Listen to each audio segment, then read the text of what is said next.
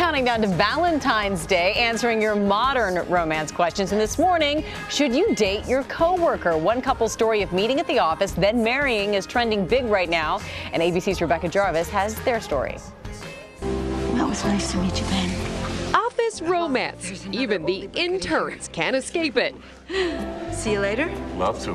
But not all's fair in love and work. These days, many companies have policies that frown upon cubicle courtships. So what happens when the one is the one you sit next to every day?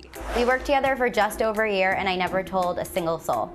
27-year-old Jacquelyn Smith and now husband Tyler McKee were together for 4 years when Tyler took a job at Jacquelyn's company, where she no longer works, finding his desk right next to his girlfriend's.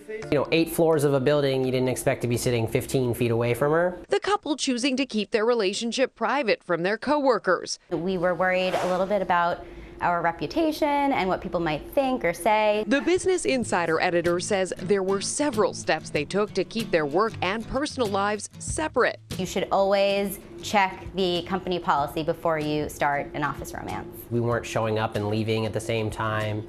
And to be frank, we rarely talked to each other. The couple also kept their lovey-dovey messages off their business emails and cell phones. Another important consideration, keeping their love quarrels out of the office. Now, happily married for 4 months, Jacquelyn and Tyler say their relationship is a testament to making an office relationship work. I ended up leaving the company and going to work somewhere else. And we stayed together, and a few years later, I proposed. Yeah, the rest is history.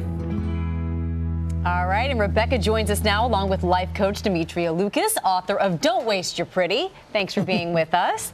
And Rebecca, you actually have a little personal tale to tell. You met your husband at a very convenient time at work. Yes, we met working back-to-back. We worked back-to-back in a cubicle for almost 2 years. I used to work at a bank. We worked back-to-back in this cubicle for almost 2 years. He came to me, told me he was quitting, and I told him I liked him.